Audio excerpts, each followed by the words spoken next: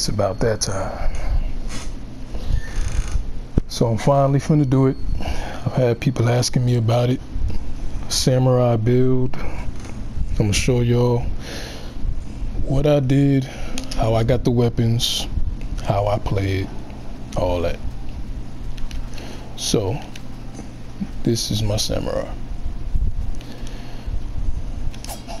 Alright. Now, first thing you'll notice is he has his katana. So I figure I'll show you guys where I get that katana, but before I do that, let me show you some of the gear that I rock. Right now I'm wearing this Sugesas. What is that? Sugegasa. Yeah, whatever that hat is and all that. I got the samurai robe top, as well as the bracers. And I just got these samurai boots.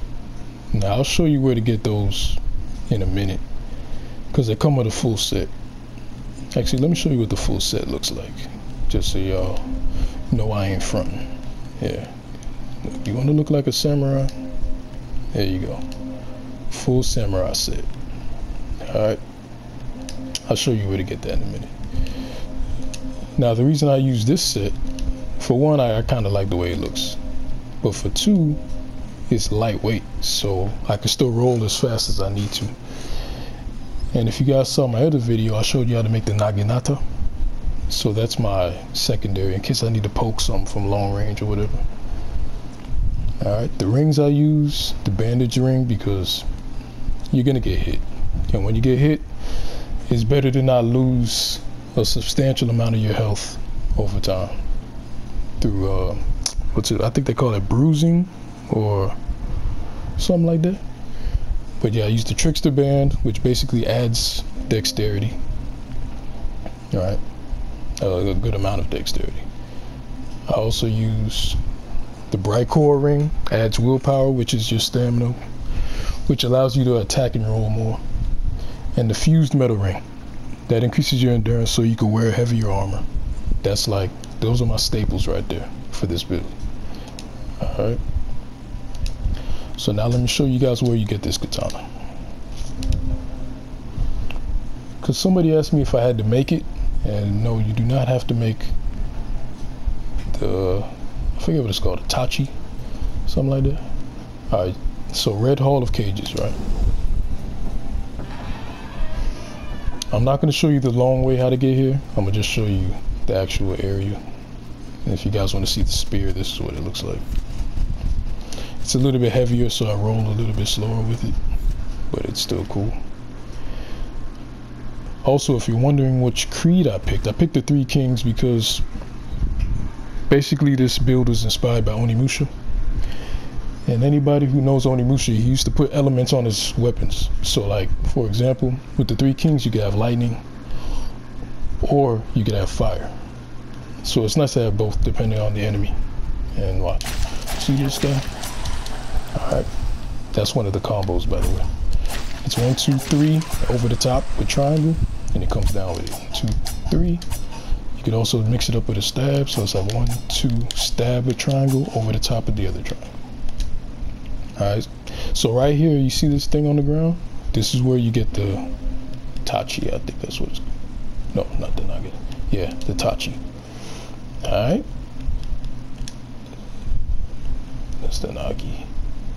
There it is. It's a class 2 sword. So I'll show you what I did. Basically, you can just get to class 2 and stop, and you'll be able to use it. So you don't have to put a bunch of points in strength and nothing like that. Alright, so when you get to this area where you see these hangmen, alright. Oh shit. I'm about to get hung. Yep, I knew that was coming. Alright, so that's that. Now, let me show you where I got that armor. Actually, I can go here to show you where I got the armor. So you gotta unlock a couple brands to get to this place. This is the castle in the sky. For those who want to get the samurai armor, you have to go through this place to get it. Alright, see this skill? You gotta have that skill, the air jump.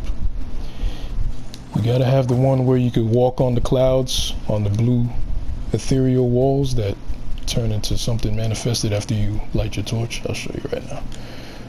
Alright, so first, you got this place.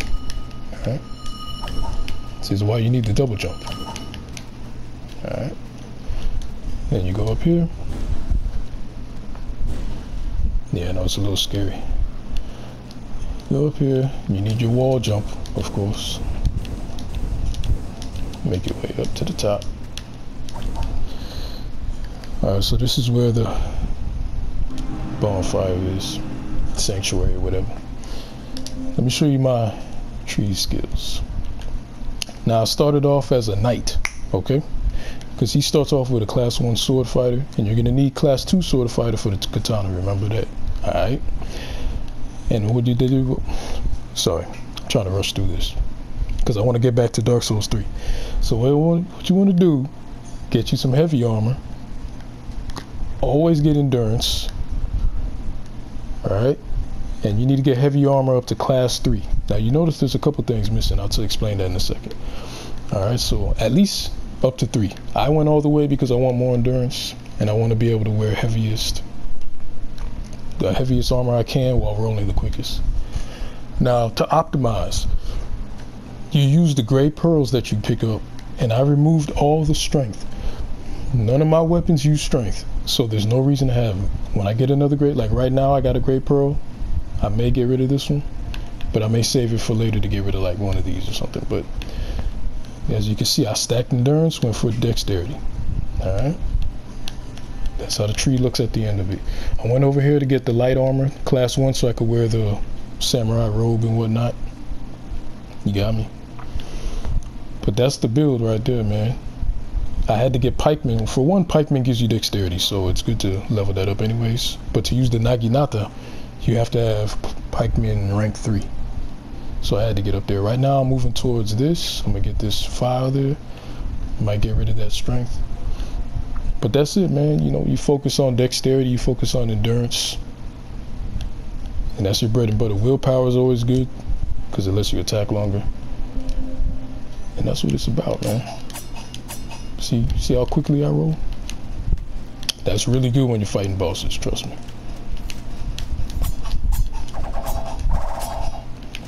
Alright, so hope you guys enjoyed it. If you got any questions, leave them in the comments. If you like what you saw, you know, hit the like button. If you dislike it, you could go ahead and be a hater. It's all good. I still appreciate everybody who watched. So until the next one, I'm gonna keep y'all updated on any new builds I put together, because I know it's a lot of Dark Souls 3, but I still got some Salt and Sanctuary coming as well. Alright, y'all, I'm gone.